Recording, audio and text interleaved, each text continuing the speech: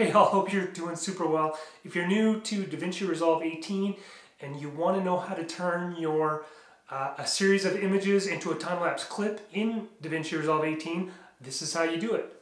Okay, so creating a time-lapse clip from a sequence of images is super easy in DaVinci Resolve.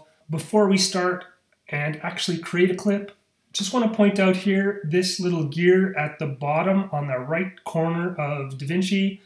You just click this and this brings up your project settings. You can set your resolution and also importantly your frame rate. So when you create a time lapse, typically you have shot the images with a specific interval in mind as far as time frame.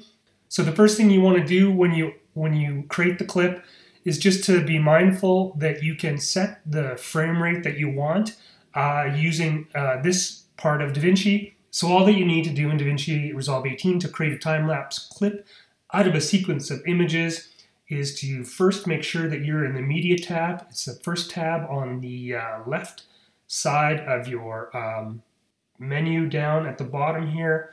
Then you just basically need to scroll to the specific folder where you have the images.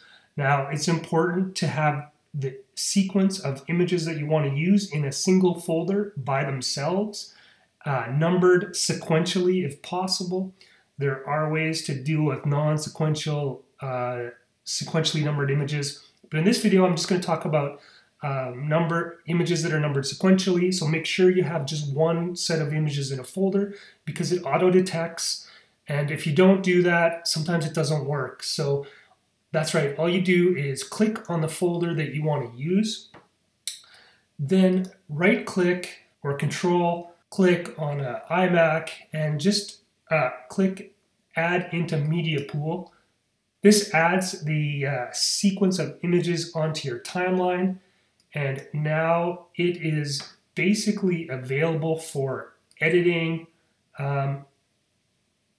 and doing whatever you want to do with the time lapse. Okay, and so if that's not working and the clips are staying individual or not automatically showing up as a single file and they're all there still in their individual glory, this is how you troubleshoot that problem right here.